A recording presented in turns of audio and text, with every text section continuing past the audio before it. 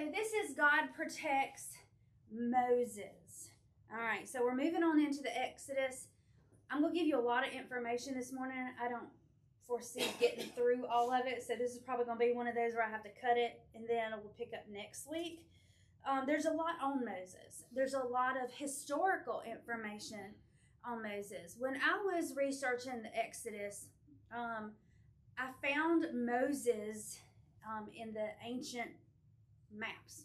You can see him on the ancient maps. You just have to learn to read a different language, and you can see over and over Musa, Musa, Musa, Musa. And I'm going to show you that as we go along. It's not going to be all in one lesson. So I'm going to try to give you scripture, then I'm going to try to give you the history with it, just to kind of break it up a little bit, because there is a lot of scripture. And with the lesson that we have, they jump. You know, we've seen that in the past few weeks. I'm not going to jump. I went and I put the rest of the verses with it so you can get a complete picture of what's going on, because I hate the jumping. All right. So, sorry. Our memory verse, Isaiah 41:10. Fear not, for I am with you. Be not dismayed, for I am your God. I will strengthen you. Yes, I will help you. I will uphold you with my righteous right hand. We use that verse all the time. It applies to Moses. It applies to us. I mean, God's word is always relevant. In their slideshow, it says, what might have happened to Moses while floating down the Nile? If you put a baby in a basket and you put him in the Nile River, what could have happened to him? He could have drowned. Something could have eaten him. Something could have eaten him. We know there's crocs in there. And the bad person could have found him. Bad person could have found. I mean, there's endless possibilities of what could have happened, but God protected him, and he protected him for a reason. And keep in mind, this is not Moses' plan. This is God's plan. Remember, God told Abraham all the way back 4 generations before, in the 4th generation, somebody's going to come. Remember? And Moses is in that 4th generation. So he already knows what's going to happen. Keep in mind that if this is a timeline, time starts in Genesis 1. One day there's going to be an end of time. It's going to be a Revelation 20 verse 5-ish, or 21 verse 5, something like that. So there's eternity past, eternity present. But God, being the creator of time, he's outside of it. He can look in at every single moment, so he knows what's coming. That's what makes him creator God. So we pick up in Exodus 1:8 through 10. Now there arose a new king over Egypt who did not know Joseph. All right, we've already been going over all of the information about Joseph, a lot of the historical, archaeological information or whatnot. He said to his people, look, the people of the children of Israel are more and mightier than we. At this time, if you study Egyptology, Egypt was one of the biggest nations of the world. They had the best education of the day. Probably the only rival they would have had would have been in Assyria, over towards Babylon at this time. It says, come, let us deal shrewdly with them, lest they multiply. And it happened in the event of war that they might join our enemies and fight against us and go up out of the land. Now, I told y'all the last time, not last week, but the week before, about, we have that movie. Have y'all ever watched the Moses movie, the old one? It usually comes on like once a year or whatnot. And they always name the Pharaoh Ramses. And that's not his name. Ramses is mentioned in Scripture as a place. Ramses and Pithom are places. But they kind of go with it because they say, oh, well, this is Ramses and we have a Pharaoh named Ramses. So Ramses must have been the Pharaoh at the time. I don't believe that's so. And what I want to show you is why. And I'm going to give you 2 different scenarios, and I'll tell you my opinion on it. I'm not going to, I want you to go through the evidence with me, okay? So one of the things about Egypt, let me zoom in just a little bit here. The Bible never tells us the name of the Pharaoh. We don't know for sure who the Pharaoh is. The Bible doesn't mention it. All right, but we can get clues about who it might be. It says that there are several pharaohs in the running, but there is no definitive answer. Although it would be wonderful to know the pharaoh at this time, remember that it's God's story. All right? Keep that in mind. All right, so let me give you a little bit because I thought this was neat. There's an old tradition that tells of a pharaoh having a dream. In the dream, there's a scale. On one side of the scale was Egypt, and on the other, a lamb. Isn't that neat? The little lamb outweighed Egypt. The Egyptian magicians interpreted this dream to mean that a child would be born to Israel that would destroy Egypt. That's Egyptian tradition there. All right? Here's another one. And Pharaoh told that he, being asleep, had seen in his dream, and behold, all the land of Egypt was placed on a scale of balance. And a lamb, a young of the sheep, was in the other scale, and the scale for the lamb in it overweighed. That was the dream. And I won't read the interpretation because I just gave you the basics of it. So the first pharaoh that we would consider would be Amenhotep to Thutmose III. And you're like, who is that? You all know him. King Tut. All right, so you're like, oh, that sounds familiar. Okay, so nobody can pronounce the rest of it. So that's why. Right, but okay, look at this because we don't always get this. What's right there on the end? The third. No, right here at the end of his name. Mose. Does it sound familiar? Mose. All right, keep that in mind. Okay, so this is scenario 1. So Amenhotep would have possibly been the pharaoh at the time of Joseph. That's why I'm going through of who possibly was reigning during this time. And then he's going to look at his father, Ahmose, mother Ahmose Nefertari. You're going to see that Mose in a lot of different ones. So when the pharaoh's daughter gets the baby out of the river and she names him Moses, it's not a stretch when we see the possibility of these being the pharaohs at the time. So you have Thutmose the first, Thutmose the second. You have Hatshepsut. Remember that name. You've probably heard it before. She was one of the female pharaohs. All right. Thutmose the third. And I put on here, note the similarity of Ahmose, Thutmose, Moses. So this is a rendering of Amenhotep the first. Possibly he's the one that's reigning during Joseph's time. This is Thutmose, or King Tut. This is the third. So this one would look familiar probably to y'all. Now here's what I want you to see. This one. He's the interesting one. Thutmose the second has been discovered. All right? They found his mummy. All right, now I'm going to get to that a lot later on. I've got a picture of his mummy, but it's a little bit later. All right, interestingly, it's covered with cysts from an unknown malady. So what he had, and you can see it in the mummy, and I didn't put it in here because I'm saving it for that plague. When they had the plague of boils. Remember that?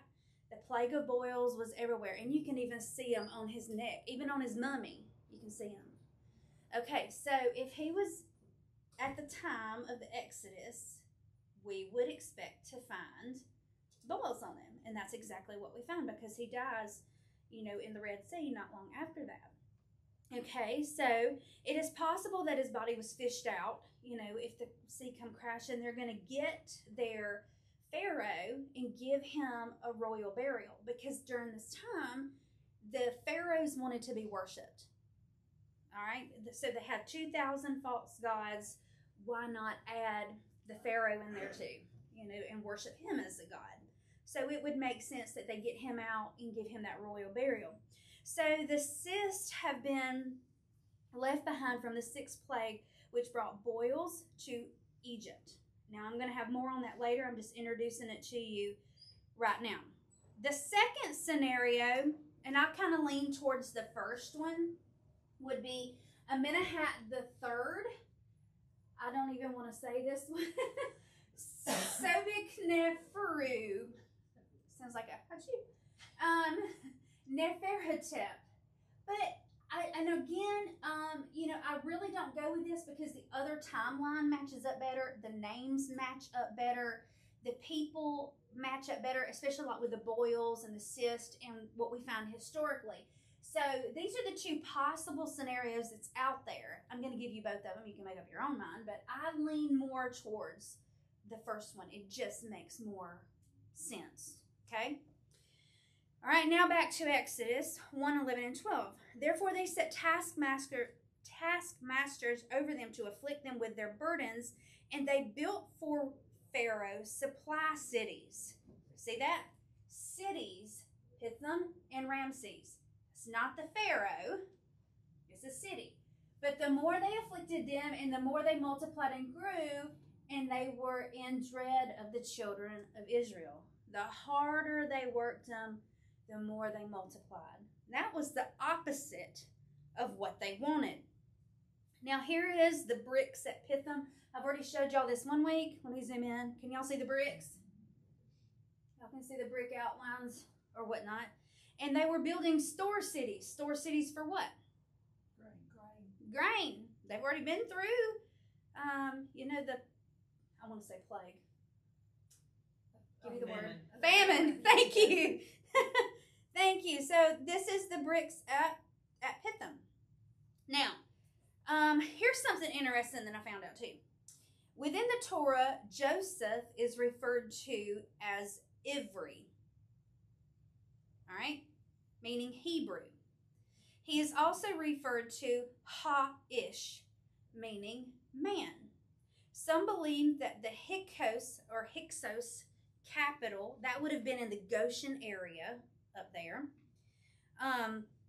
The capital would have been named after Joseph, Ivri-ish Avarish, because that is a city up in the north in Goshen.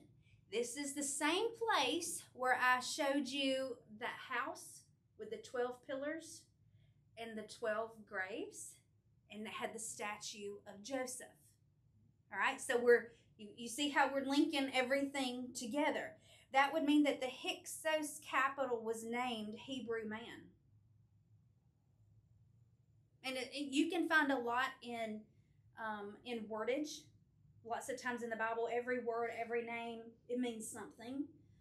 In history, you can find, especially like when you're, like, say, tracing the generations after Noah, those 70 names, you can find parts of those names in mountain ranges, lakes, on old maps as countries or whatnot. Another thing about the Goshen area is that there were the 4-room Israelite houses. And if you remember the video that I showed you of that house with the 12 pillars, and you had all the Israelite houses around it, and I told y'all to remember that, this is what it would have looked like. So when we say Hyksos or Semite or Asiatic, you're going to think Asia. That's not what it means, and I'm going to show you why in just a little bit. Just hang with me. So Avarish is considered the Hyksos Asiatic Semite capital. Semite comes from Shem, which is Noah's son, of northern Egypt, which is in the Goshen territory. The town is close to Pithom and Ramses, mentioned in the book of the Exodus. Avarish is close to the Fayim Oasis. You remember that's where the Joseph Canal is, the Bahar Yosef. I showed y'all that. That was still named after him. It's still called that today. It connects to the Nile. Archaeologists have sifted through the sands of Avaris to discover 4-room houses. Scholars refer to these 4-room houses as the Israelite house. The architectural style was characteristically dominant through the Israelite settlements. It speaks volumes that the Israelite houses are found in Egypt within the Goshen territory, just where Scripture tells us that the Israelites settled. So we know that they were there. Sometimes when you're studying, you'll hear, oh, well, they were a small presence. If they were there, there's no proof that they were there. But this does prove that they're there. I'm giving you the evidence so you can see it for yourself. So 13 and 14. So the Egyptians made the children of Israel serve with rigor, and they made their lives bitter with hard bondage, in mortar, in brick, and in all manner of service in the field. All their service which they made them serve was with rigor. So this is from a tomb of Rekhmire in Upper Egypt in Thebes. And what are they doing? Laying brick. Laying brick. So it just proves, that they're making it and they're building with it at that time. And we've already seen the bricks at Pithom that I've already showed y'all. Okay, so 15 and 16. Then the king of Egypt spoke to the Hebrew midwives, of whom the names was Shiphrah, and the name of the other was Puah. And he said, when you do the duties of a midwife for the Hebrew women and see them on the birth stools, if it is a son, then you shall kill him.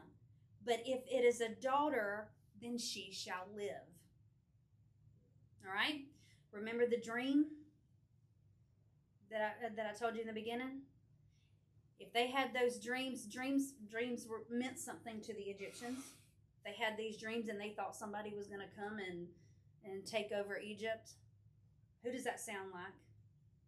Does it sound like somebody from the New Testament that killed the babies? Herod. Yeah. You see how Satan works.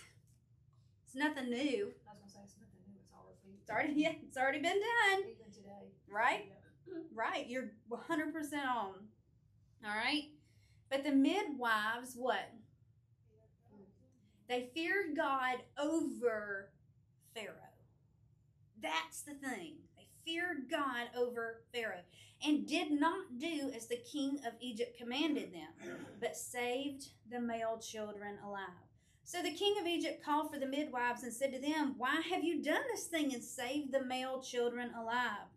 And the midwives said to Pharaoh, because the Hebrew women are not like the Egyptian women, for they are lively and give birth before the midwives come to them. Now listen, just think about a mother expecting. Okay, if you're getting ready to have your child and you know that there is a death sentence to your child. We don't have sonograms back then. You don't know if you're having a male or female.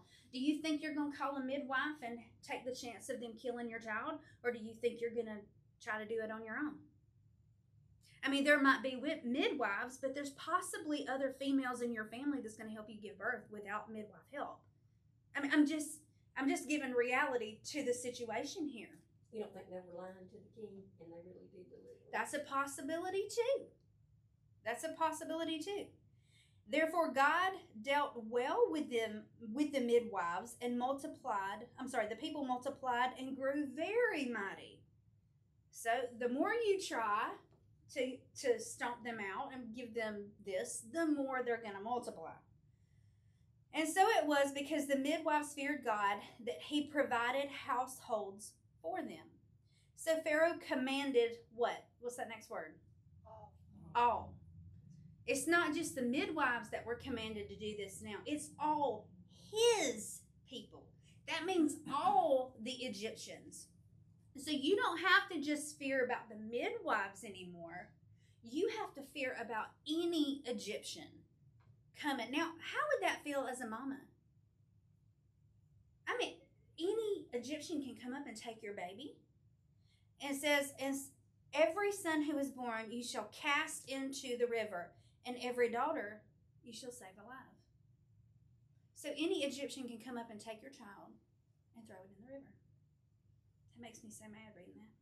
I think though, how would people do that? I couldn't take someone's child and throw it in the river, especially a baby. Let me go back to what I said when I was praying.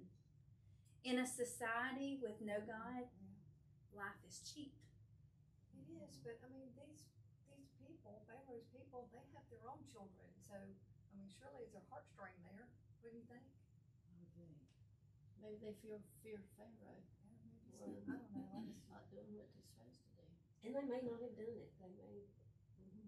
They might have been commanded to do it, but they didn't do it. But I wonder how many children did die. yeah. Well, we're fixing to get into that too. Pharaoh, fearing the growing numbers of the Hebrews, gave instructions to the midwives to kill all the sons born to them. Two of the midwives' names are given, Shiphrah and Puah, and we see from Exodus 1:17 through 21 that they feared God more than Pharaoh and saved the male children. Therefore, God blessed them. When Pharaoh's original plan failed, he ordered all of his people to murder the Hebrew male infants by throwing them into the Nile. When we move on to Exodus 2:1 through 3, it shows that Jochebed, a faithful Hebrew mother, hid her child Moses for 3 months. Can you imagine hiding a newborn? Because what do babies do? They cry. They cry. Yeah. We find evidence that this account is true.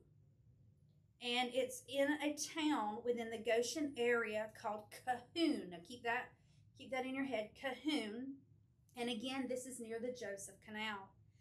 In 1888 to 1890, Sir Flinders Petrie excavated Cahoon and discovered boxes buried underneath the town dwellings. These ordinary boxes would have been used to store common items or clothing. Petrie, however, found that these boxes contained the remains of infants that were just a few months old. Some boxes contained 2 or 3 infants inside. Some scholars believe this is to be the Hebrew babies that were ordered to be killed by the Egyptian Pharaoh. So let me tell you this. If you're a mother, even if they took your child and they threw it in the river, and let's say your child drowned, what are you going to do? You're going to get your child. You're going to get your child, and the only safe place to bury it is probably underneath your dwelling. This is one of the boxes. And it's not just under one house. It's in multiple houses. And you know what gets me is that this goes straight alongside what we find in Scripture. And to me, it's like, how can anybody deny that this happened? You have Scripture telling us, and you know, God's Word doesn't need to be backed up, but when you find evidence like this, because just like you were saying, you know, I don't want to think anybody would do that. I don't want to think anybody would come and take a child, you know. But you know, I was just thinking too, we're doing that today with abortion too. So I was Yeah. thinking, when I saw that box, I'm like, you don't know how many children thrown into a box. Yeah. Yeah. Yep. Now it's just legal. I was gonna say, I'm not a crier, but it's in a cry. Well, you know, when you see an injustice, when you see something like this, it should do something to us. You know, we talk about Jesus being love. Oh, Jesus is love. We've heard that quote. But because he is love, he hates things. He hates sin because sin hurts us. You love your child. Do you hate what hurts your child? Yeah, you do. And when it talks about, you know, sin, I can't help but think about Jesus. What did he say about the little children? They're not going to come into you. Right. And now we live in a country where they march and call it a right to be able to end a life. And it goes against everything that God created us to be as a mother.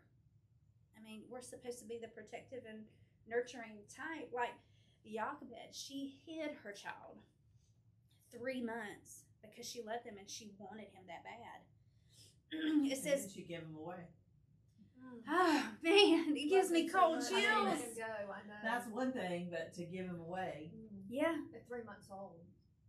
just for him to have a chance to live. But you know, God allowed her to nurse him. I know, that's Until so he sweet. I was, just love that so Until- much. They nursed him, what, 2 to 3? But she didn't know that when she gave him away. Right. Yeah. And a man of the house of Levi went and took a wife of the daughter of Levi. So the woman conceived and bore a son, and when she saw him, he was beautiful. He was a beautiful child, and she hid him 3 months. But when she could no longer hide him, she took an ark of bulrushes for him, daubed it with asphalt and pitch, put the child in it, and laid it in the reeds by the river's bank. And his sister stood afar off to know what would be done to him.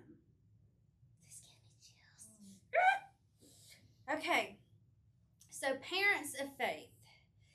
Through God's plan, the daughter of Pharaoh would find Moses. We know that's going to happen. Moses' sister Miriam would then bring Jochebed to nurse him. You're like, whew, thank goodness for older sister here. You know, she was a part of the plan as well. Only God in his divine timing had an arrangement that could orchestrate these circumstances and even allow Moses' mother to be paid for nursing her own son. You know, I think of that, you know, she probably just never wanted to let him go when she had him. And it says in Hebrews 11:23, by faith Moses, when he was born, was hid 3 months of his parents. You get that first 2 words? By faith. Because they saw that he was a proper child and they were not afraid of the king's commandment. I think I'm going to have to end there. It's 10, is it 10:17 or am I off? I don't know, it's 10:06. always Okay, sorry. This one is telling me something. This is 10:06, this is 10:17. Okay, so then the daughter of Pharaoh came down to bathe at the river, and her maidens walked along the riverside, and when she saw the ark among the reeds, she sent her maid to get it. And when she opened it, she saw the child, and behold, the baby wept. So she had compassion on him and said, this is one of the Hebrews' children. She knew where this child came from. So even her being Pharaoh's daughter, she's an Egyptian, she was commanded to throw the child in the river as well. But she doesn't do it. All right? Then his sister said to Pharaoh's daughter, shall I go and call a nurse for you from the Hebrew women, that she may nurse the child for you? And Pharaoh's daughter says, go. So the maiden went and called the child's mother. Then Pharaoh's daughter said to her, take this child away and nurse him for me, and I will give you your wages. So the woman took the child and nursed him. And the child grew, and she brought him to Pharaoh's daughter, and he became her son. So she called his name Moses, saying, because I drew him out of the water. Moses, Moshe, that's the Hebrew name. If you go through the Arabic, it's Musa. You'll see that. It means to draw out. David M. Howard Jr. states, in Egyptian, his name was probably Mos or Ramos. This is similar to many known Egyptians' names at the time, like I was showing you with the pharaohs, like Ahmose or Thutmose. This is what it would have looked like in Hebrew at the top. He was born about 1566 in Egypt. He would die about 1446 BC. His burial, only God knows where he's buried. We'll get into that a little bit later, but he is the only one that God himself buried. His wife is Zipporah. He had children, Gershom and Eliezer. Brother Aaron, sister Miriam, father Amram, and mother Jochebed.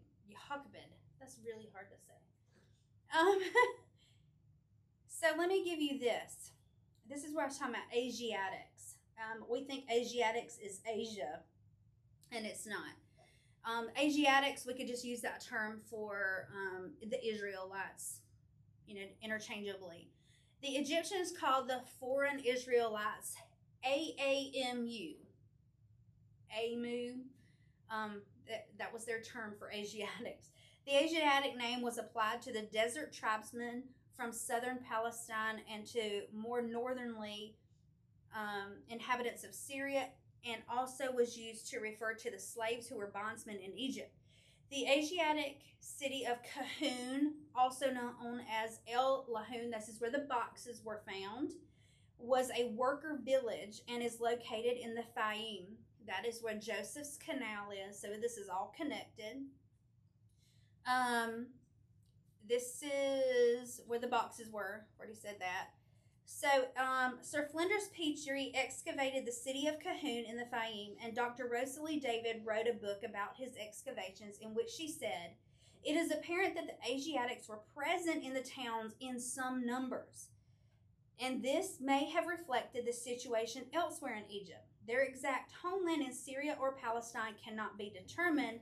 The reason for their presence in Egypt remains unclear. Well, God's word is the one that tells us why they were there. They were there because this is part of God's plan. All right. David Down writes about evidence of a mass exodus of the Israelites from Egypt. He states that when the Israelites left Egypt, they seemed to leave behind tools and household possessions, which were found at Kahun. This is where the boxes were, including that the town was deserted suddenly. So it was just like they were going about their daily duties. They left their tools or whatever, and they just walked out, and they never came back. And that would also fit with what Scripture says. A.R. David states in his book, The Pyramid Builders of an Ancient World, it is apparent that the completion of the King's Pyramid was not the reason why Kahun's inhabitants eventually deserted the town, abandoning their tools and possessions in the shops and in the houses. There are different opinions of how this first period of occupation at Kahun drew to a close. The quantity, range, and type of articles of everyday use which were left behind in the houses may indeed suggest that the departure was sudden and unpremeditated. God, he didn't give them a lot of time. He told them what to take, and that's what they took. It was just that simple. So just to kind of sum this all up, and I'll end with this, Kahun is located near the Joseph Canal. It's also in the Goshen area up at the top where the Israelites settled. Asiatics or Israelites were present in Kahun. These Asiatic people, they were in groups of large numbers. This people group left very quickly. They left tools and other possessions in the shops and houses. Everyday articles were left behind, and the boxes of the remnants of infants were under the houses. That makes a very good case that aligns right with Scripture, just in the few scriptures that we went over this morning. And I'm stopping. We're in the middle of just the first 2 chapters here. So I'm going to stop right there, and we're going to pick up next week. I have a lot more on Moses and possibly his real mother and father being found. So come back next week.